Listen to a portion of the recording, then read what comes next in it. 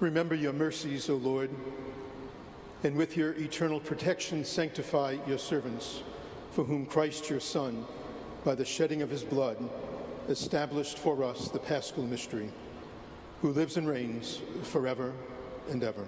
Amen.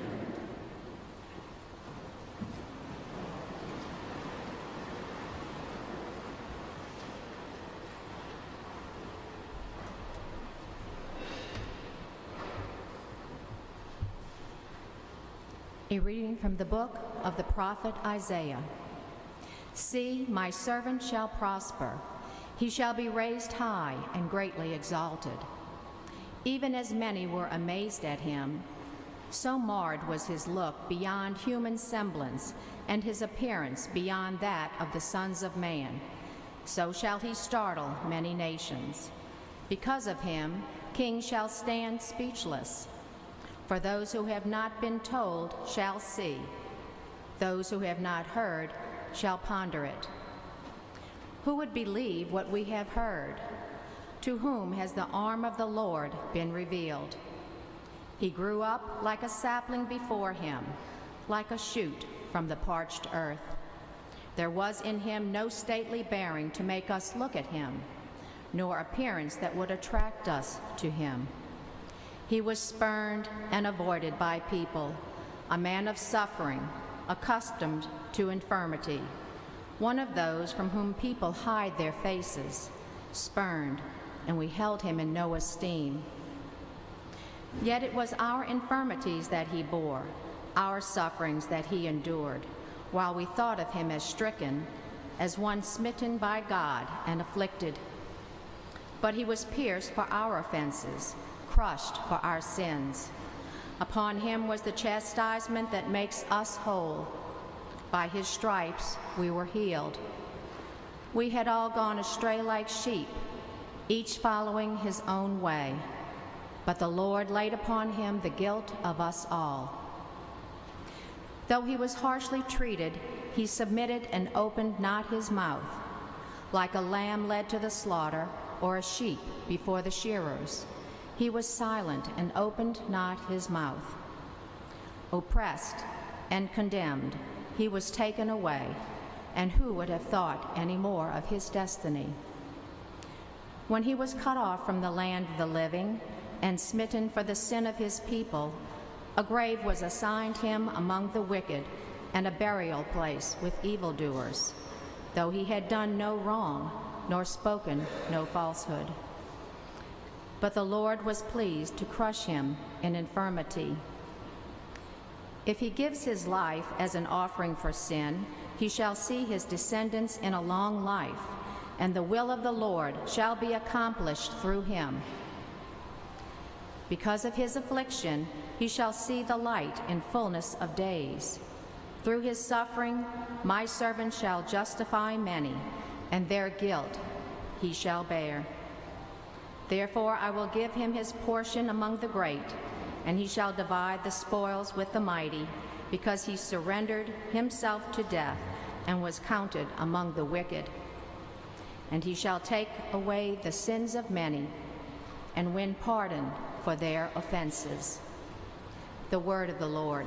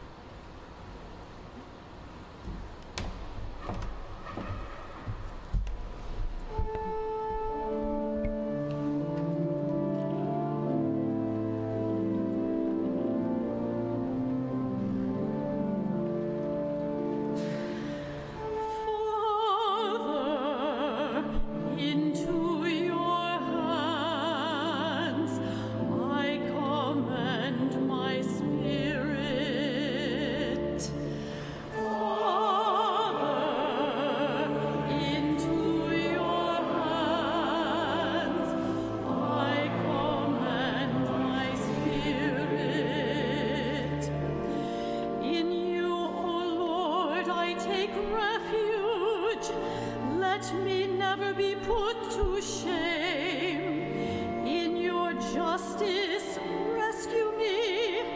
Into your hands I commend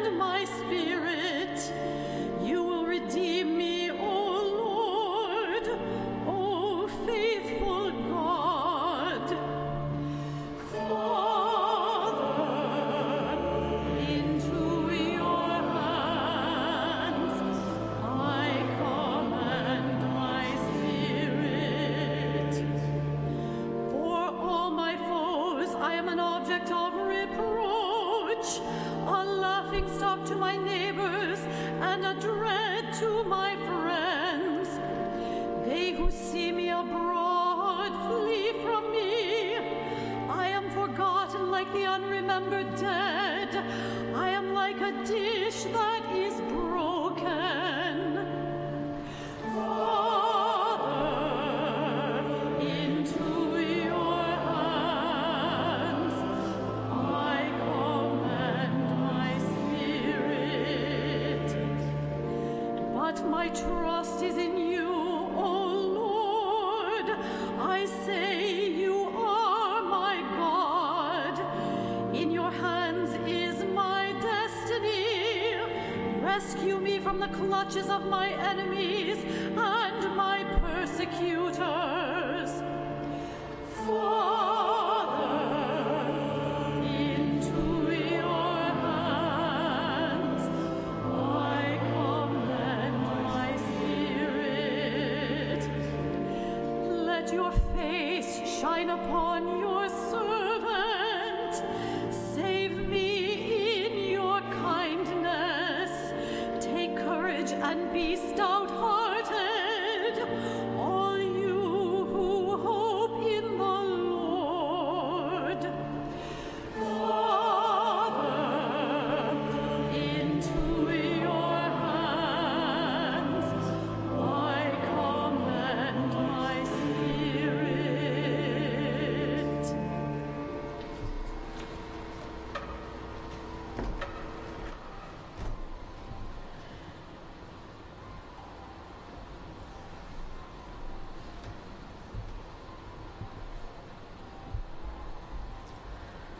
A reading from the letter to the Hebrews. Brothers and sisters, since we have a great high priest who has passed through the heavens, Jesus, the Son of God, let us hold fast to our confession. For we do not have a high priest who is unable to sympathize with our weaknesses, but one who has similarly been tested in every way, yet without sin. So let us confidently approach the throne of grace to receive mercy and to find grace for timely help. In the days when Christ was in the flesh, he offered prayers and supplications with loud cries and tears to the one who is able to save him from death, and he was heard because of his reverence. Son though he was, he learned obedience from what he suffered. And when he was made perfect, he became the source of eternal salvation for all who obey him. The word of the Lord.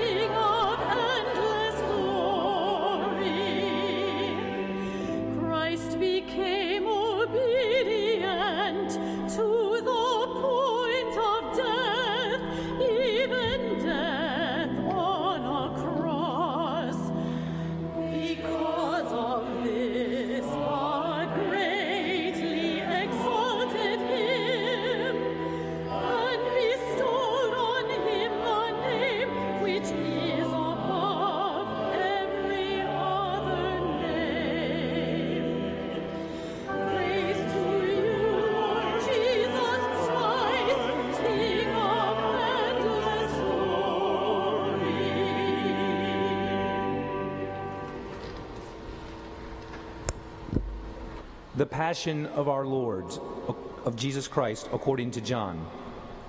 Jesus went out with his disciples across the Kidron Valley to where there was a garden, into which he and his disciples entered.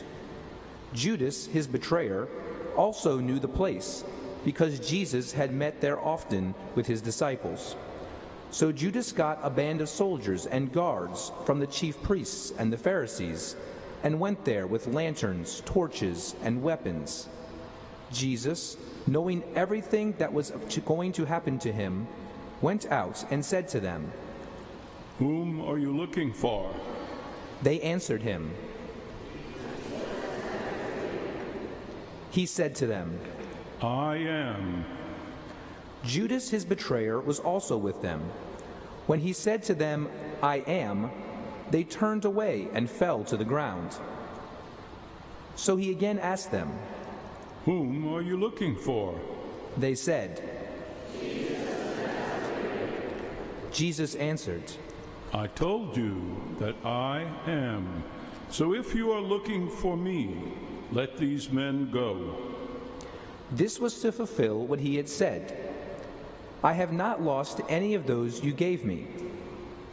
Then Simon Peter, who had a sword, drew it, struck the high priest's slave, and cut off his right ear. The slave's name was Malchus. Jesus said to Peter, "Put your sword into its scabbard. Shall I not drink the cup that the Father gave me?" So the band of soldiers, the tribune, and the Jewish guards seized Jesus, bound him, and brought him to Annas first. He was the father-in-law of Caiaphas, who was the high priest that year.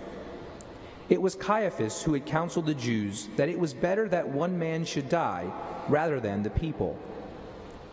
Simon Peter and another disciple followed Jesus. Now the other disciple was known to the high priest, and he entered the courtyard of the high priest with Jesus. But Peter stood at the gate outside. So the other disciple, the acquaintance of the high priest, went out and spoke to the gatekeeper and brought Peter in. Then the maid, who was the gatekeeper, said to Peter,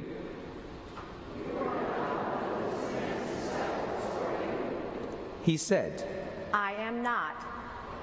Now the slaves and the guards were standing around a charcoal fire that they had made because it was cold, and were warming themselves.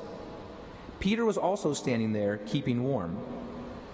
The high priest questioned Jesus about his disciples and about his doctrine. Jesus answered him, "I have spoken publicly to the world. I have always taught in a synagogue or in the temple area where all the Jews gather, and in secret I have said nothing. Why ask me? Ask those who heard me and what I said to them. They know what I said." When he had said this, one of the temple guards standing there struck Jesus and said, Is this the way you answer the high priest? Jesus answered him, "If I have spoken wrongly, testify to the wrong. But if I have spoken rightly, why do you question me? Why do you strike me?" Then Annas sent him bound to Caiaphas the high priest. Now Simon Peter was standing there keeping warm, and they said to him, He denied it and said, I am not. One of the slaves of the high priest, a relative of the one whose ear Peter had cut off, said, Again Peter denied it, and immediately the cock crowed. Then they brought Jesus from Caiaphas to the praetorium. It was morning. And they themselves did not enter the praetorium in order not to be defiled, so that they could eat the Passover. So Pilate came out to them and said, What charge do you bring against this man? They answered and said to him,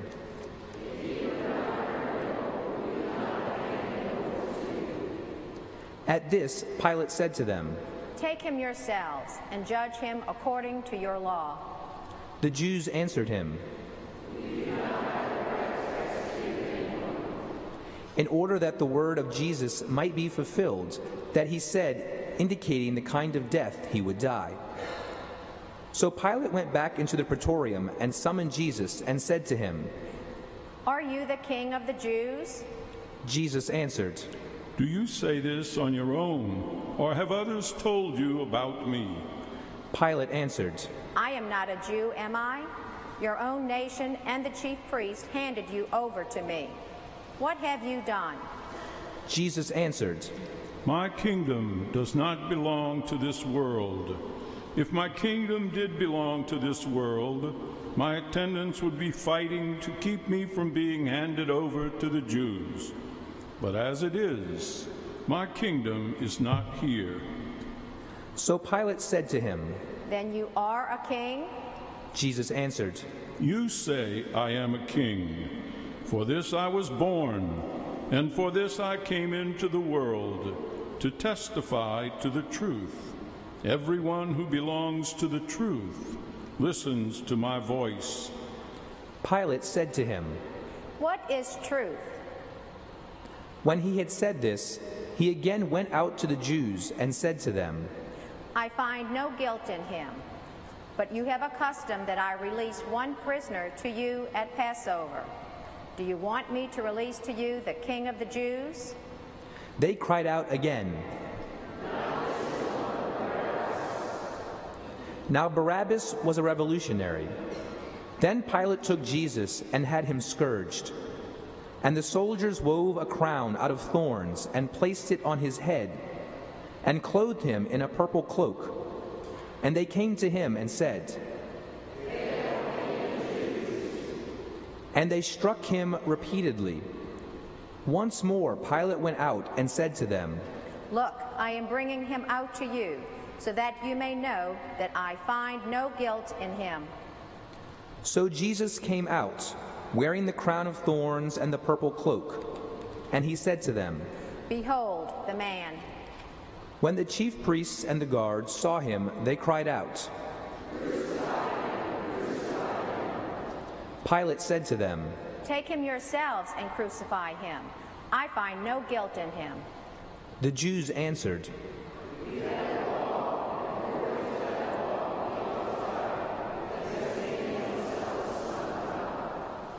Now when Pilate heard this statement, he became even more afraid, and went back into the praetorium and said to Jesus, Where are you from? Jesus did not answer him. So Pilate said to him, Do you not speak to me? Do you not know that I have power to release you, and I have power to crucify you? Jesus answered him, You would have no power over me if it had not been given to you from above. For this reason, the one who handed me over to you has the greater sin. Consequently, Pilate tried to release him, but the Jews cried out,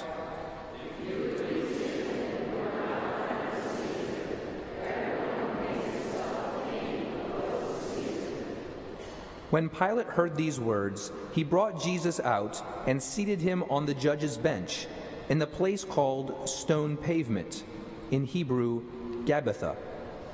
It was preparation day for Passover, and it was about noon. He said to the Jews, Behold your king. They cried out.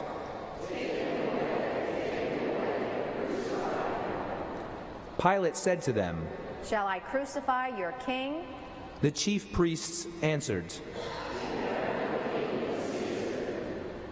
Then he handed him over to them to be crucified. So they took Jesus, and carrying the cross himself, he went out to what is called the place of the skull, in Hebrew, Golgotha. There they crucified him, and with him 2 others, one on either side, with Jesus in the middle. Pilate also had an inscription written and put on the cross. It read, Jesus the Nazarene, the King of the Jews. Now many of the Jews read this inscription because the place where Jesus was crucified was near the city, and it was written in Hebrew, Latin, and Greek. So the chief priests of the Jews said to Pilate,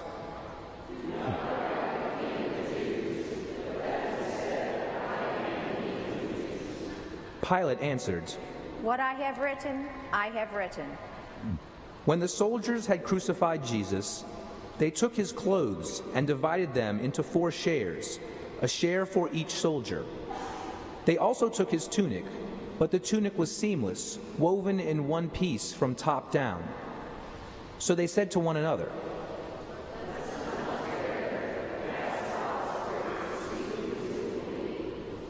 in order that the passage of Scripture might be fulfilled that says, They divided my garments among them, and for my vesture they cast lots. This is what the soldiers did. Standing by the cross of Jesus were his mother and his mother's sister, Mary the wife of Clopas, and Mary of Magdala. When Jesus saw his mother and the disciple there whom he loved, he said to his mother, "Woman, behold your son." Then he said to the disciple, "Behold your mother." And from that hour the disciple took her into his home. After this, aware that everything was now finished, in order that the scripture might be fulfilled, Jesus said, "I thirst." There was a vessel filled with common wine. So they put a sponge soaked in wine on a sprig of hyssop and put it up to his mouth. When Jesus had taken the wine, he said, "It is finished." And bowing his head, he handed over the Spirit.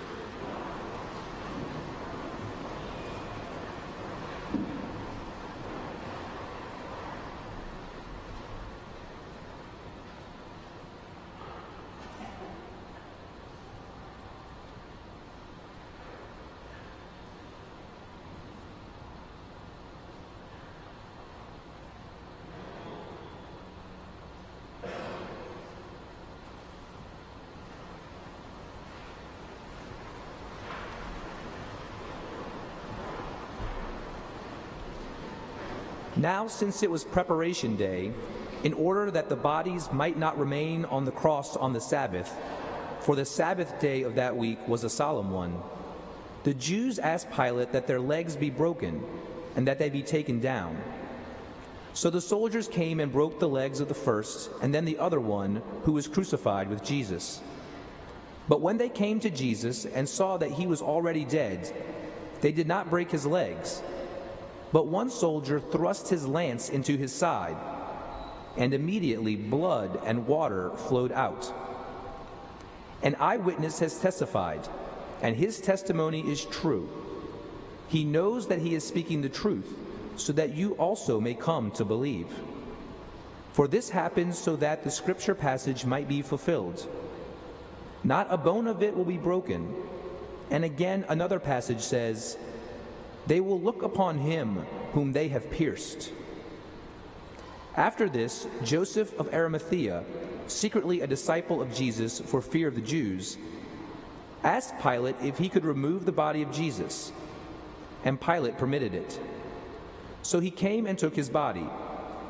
Nicodemus, the one who had first come to him at night, also came bringing a mixture of myrrh and aloes, weighing about 100 pounds. They took the body of Jesus and bound it with burial clothes, along with the spices, according to the Jewish burial custom. Now in the place where he had been crucified there was a garden, and in the garden a new tomb, in which no one had yet been buried. So they laid Jesus there because of the Jewish preparation day, for the tomb was close by. The Gospel of the Lord. Praise to you, Lord Jesus Christ.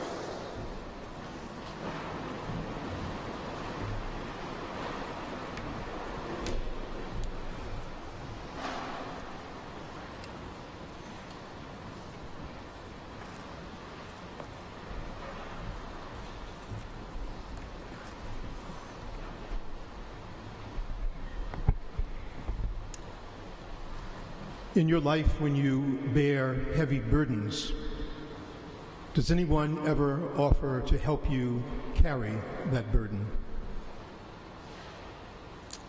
Jesus does. And we remember today on this Good Friday, not just that he helps us carry our burdens and our weakness, but we remember today how Jesus carried the burden of sin, the sin of the whole world, the weakness of the whole world, the failure and brokenness of humanity. He bore that pain. He took upon himself the burden of our sins and the sins of all, and he was the sacrifice that was to reconcile us with the Father. In so doing, he certainly shows us God's mercy and his tender love. But in so doing, he also assures us that when we are burdened either by sin or by our own personal crosses, that we are never, ever alone. My sisters and brothers, on this Good Friday, Jesus invites us not to be spectators to his passion and death, as if we were watching a movie. But in this liturgy, Jesus invites us to walk with him on his road to Calvary. In fact, he invites us to walk next to him. We know from the scriptures and from our tradition that it was a very long and painful walk. And all of us are very familiar with the physical suffering that Jesus embraced, the burden of that suffering. A crown of thorns crushed into his skull, whipped like an animal, falling under the 100-pound cross that he was supposed to carry as the burden of humanity. Nails hammered into his wrist and his feet, and it was a bloody mess on Calvary. But my sisters and brothers, we remember today that the suffering of Jesus and the burden that he bore was not just physical, it was also emotional. And it does us well on this Good Friday to get into the feelings, the emotions of Jesus, and into the brokenness of his heart. Yes, he was sold by Judas for 30 pieces of silver. Complete betrayal. Peter denied even knowing him, after Peter had just said before, I would never, ever, ever deny you. He was unjustly condemned and put on death row, given a death sentence. And Pilate believes that he's innocent. But because of political power and because he wants to be politically correct, he condemns him to death. Not only was Jesus stripped of his clothes, he was stripped of all human dignity. And the disciples, as we know, drifted off, one by one, because they were afraid. And so he dies on the cross, not exactly alone, but the only ones at the foot of the cross were his mother Mary, John, and 2 other women. He's bleeding, but also his heart is broken. And as he takes his last breath, he says, Father, into your hands I commend my spirit. Into your hands I commend my spirit. And then he says, it is finished. Today, we express faith and gratitude to the Lord Jesus, because in his physical and emotional suffering, he carried the burden of sin, the sin of the world, and our own personal transgressions. He became the sacrifice to reconcile us to the Father. No more would it be goats or calves, but the Son of God would be the sacrifice that would reconcile us to the Father. God's Son would do that. And from that cross, he says, my Father loves you, and my Father forgives you. He not only carries the burden of sin and failure of people long ago, but also today. He says to us, if you are truly my disciple, you will take up your cross and follow me. Jesus bore his cross. But he makes it very clear that if we are to truly be his disciples, we will have crosses in our lives, and we must take up those crosses and follow him. In so doing, we have the opportunity to unite our sufferings, our cross, to that of Jesus, realizing that when we bear our cross, we are never, ever alone. He is with us, the one who offers to carry the burden with us. As we know, our crosses are not wood, usually. They have no nails driven into them. Nonetheless, each and every one of us bears crosses. And sometimes our cross is unseen. It's internal. It can be in those powerful moments of loneliness, or when we feel depressed, or when we've given up hope, or at least tempted to give up hope. It could be at a time in life when there are so many complicated questions, but it seems like there are no answers. Perhaps it's at that moment that we're not sure that we believe in God's mercy because the past keeps coming back to haunt us. Those are internal crosses that we sometimes bear. We also know that sometimes our crosses have a name and a face. Being with someone we love who is in hospice, or suffering the grief, the death of someone to whom we were very close, can take life out of us, especially in those unique moments when it's a child. Our crosses sometimes are the way in which we are treated by others without respect, those who in life have betrayed us, those who in our lives have been unfaithful to their commitments to us. And those crosses can be family tensions or an addiction that we really want to overcome, but we feel powerless. No one chooses to be addicted. And we wish to give up that addiction, but feel powerless. Or maybe it's because we keep falling into the same sin over and over and over again. Those are the crosses we bear. And we're mindful that Jesus offers to help us carry the burden of those crosses. Jesus fell under his cross 3 times, tradition tells us. Sometimes we feel that we have fallen more than 3 times, and we really need him to pick us up and help us to walk. And so we ask the question today, has anyone lately offered to help you carry your cross, your burden? Perhaps it's the cross or burden of sin or one of these other crosses that we have no control over. Has anyone lately offered? Yes. Yes, on this Good Friday we say, yes, Jesus, you have. As we walk with him in his cross, in his suffering, so he walks with you and me in the sufferings that we bear. May I suggest today that before we leave this cathedral, or at least before we go to bed tonight, that we stand or kneel at the foot of his cross, a crucifix. Just stand there, kneel there. Just be quiet. Don't speak. Just look at him and see him looking at you. And then he says, I'm carrying your cross. I'm carrying your cross with you, and I willingly do so. Do we believe that? Do we take him at his word? Or do we try to do it all by ourselves?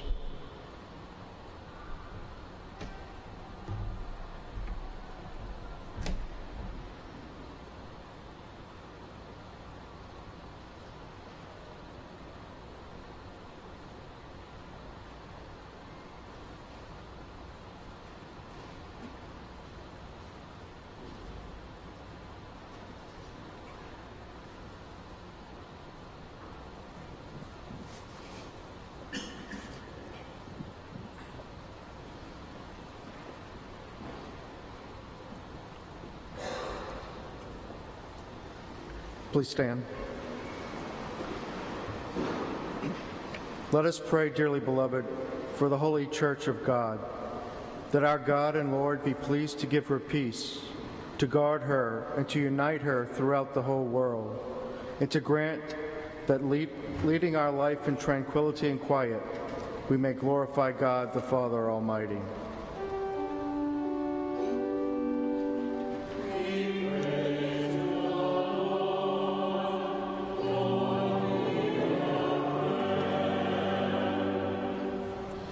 Almighty ever-living God, who in Christ revealed your glory to all the nations, watch over the works of your mercy, that your church spread throughout the world may persevere with steadfast faith in confessing your name, through Christ our Lord.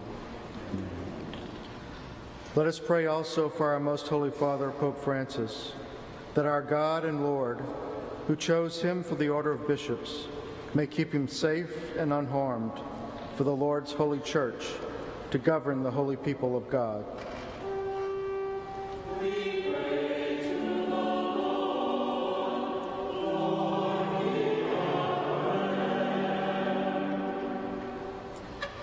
Almighty ever-living God, by whose decree all things are founded, look with favor on our prayers, and in your kindness protect the Pope you have chosen for us, that under him the Christian people, governed by you their Maker, may grow in merit by reason of their faith, through Christ our Lord. Let us pray also for our Bishop Gregory, for all bishops, priests, and deacons of the Church, and for the whole of the faithful people.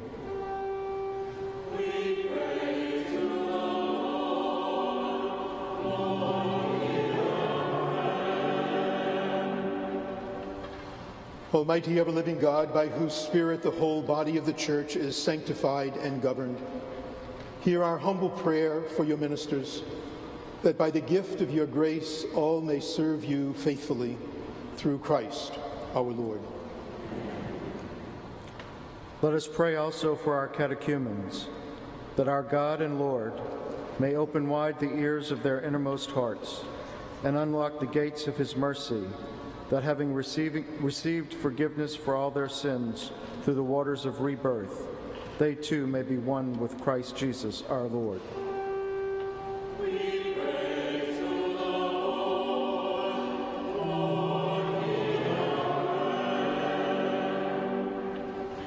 Almighty ever-living God, you make your church ever fruitful with new offspring.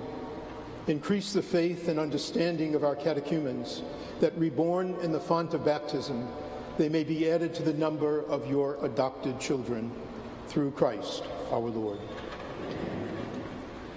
Let us pray also for all our brothers and sisters who believe in Christ, that our God and Lord may be pleased as they live the truth, to gather them together and keep them in his one church.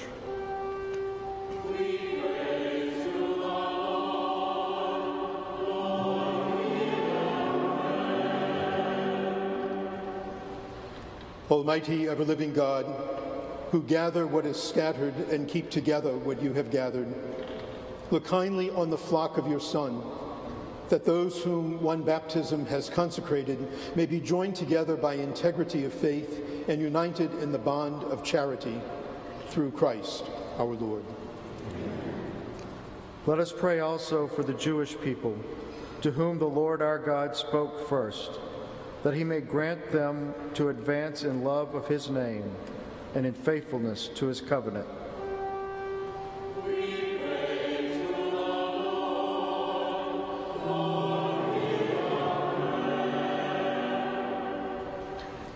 Almighty ever-living God, you bestowed your promises on Abraham and his descendants.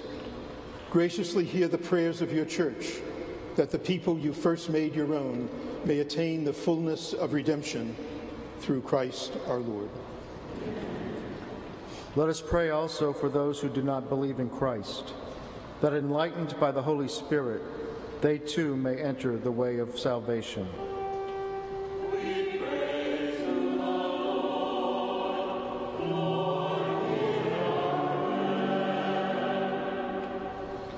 Almighty ever-living God, grant to those who do not confess Christ, that by walking before you with a sincere heart, they may find the truth, and that we ourselves, being constant in mutual love and striving to understand more fully the mystery of your life, may be made more perfect witnesses to your love in the world, through Christ our Lord. Let us pray also for those who do not acknowledge God, that following what is right in sincerity of heart, they may find the way to God himself. We pray to the Lord.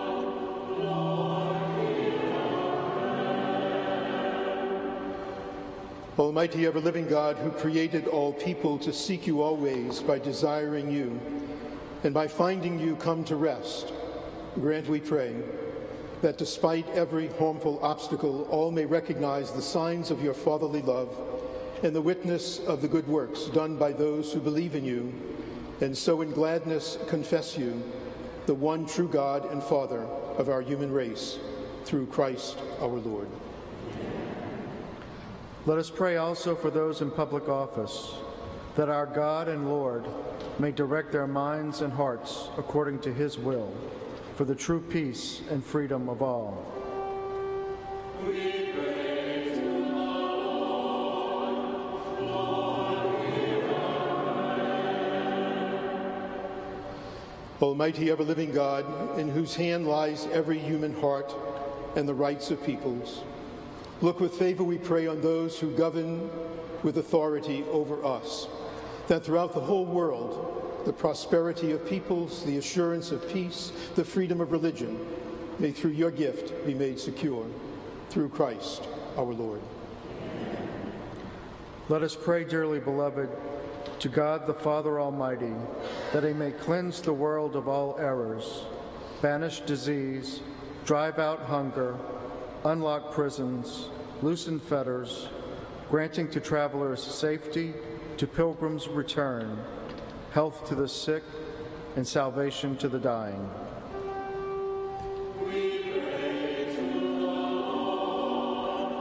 Lord, hear our prayer. Almighty ever-living God, comfort of mourners, strength of all who toil, may the prayers of those who cry out in any tribulation come before you, that all may rejoice, because in their hour of need your mercy was at hand, through Christ our Lord.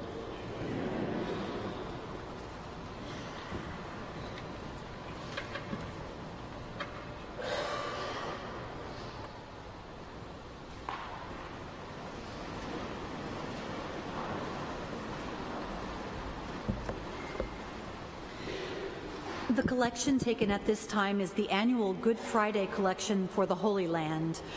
Catholics throughout the world are called on to support Christians in the Holy Land. Requested by the Holy Father, this collection offers a direct link for all Catholics to be witnesses of peace and to help protect the holy places. Your generosity, as always, is greatly appreciated.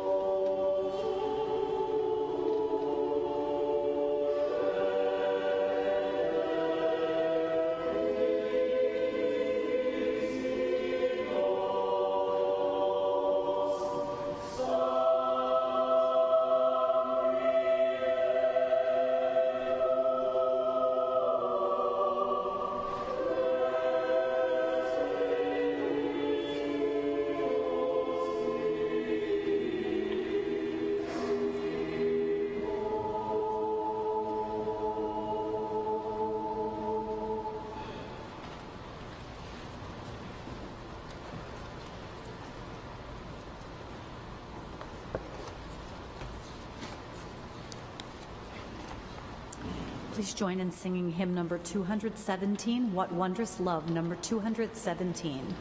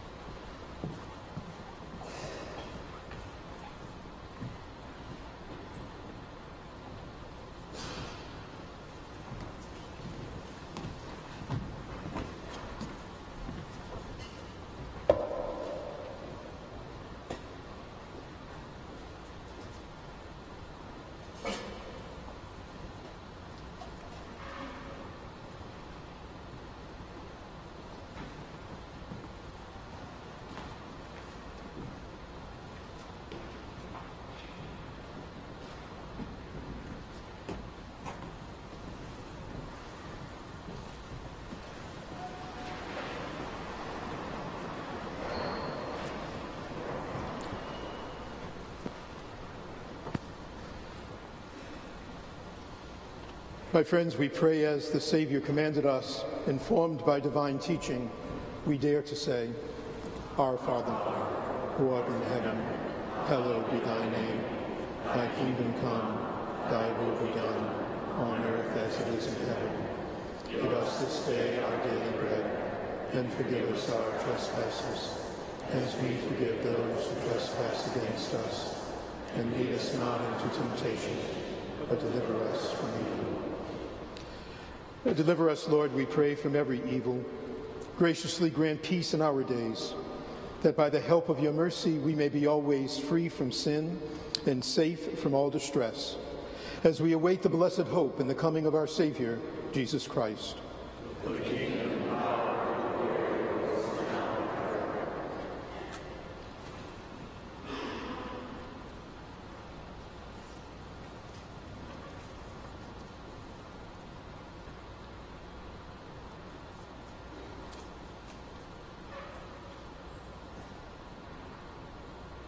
Please kneel.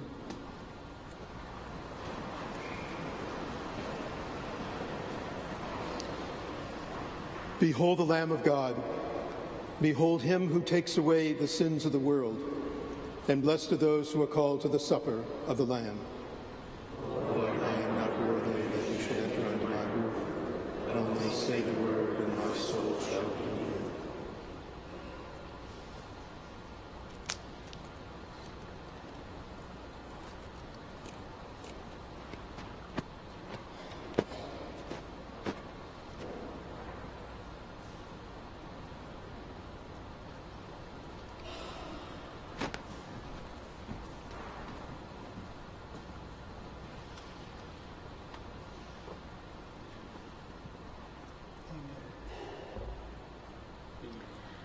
Please join in singing hymn number 196, Jesus Our Living Bread, Panis Angelicus, number 196.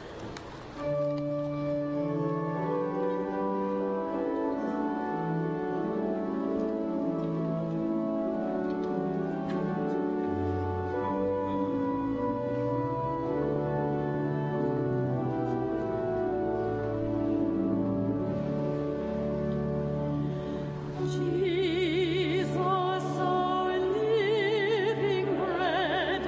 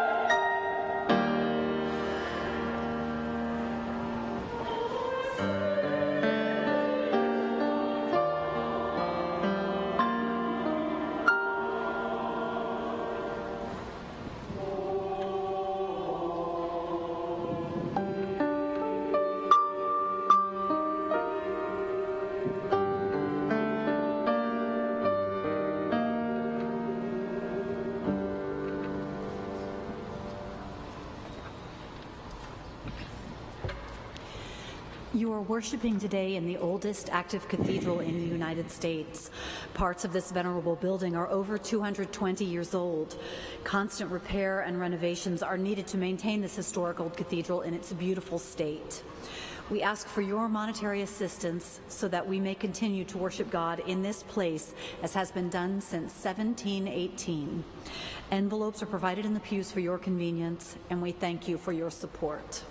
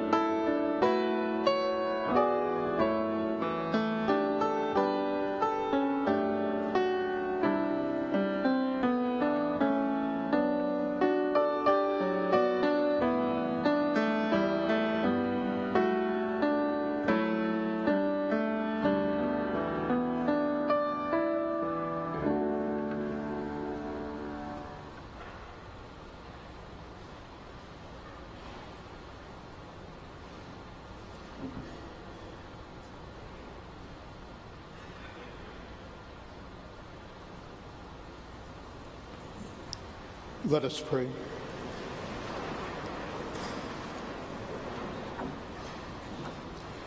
Almighty ever-living God, who have restored us to life by the blessed death and resurrection of your Christ, preserve in us the work of your mercy, that by partaking of this mystery we may have a life unceasingly devoted to you, through Christ our Lord. Bow down for the blessing. May abundant blessing, O Lord, we pray, descend upon your people who have honored the death of your Son in the hope of their resurrection. May pardon come, may comfort be given, may holy faith increase, and everlasting redemption be made secure. Through Christ our Lord.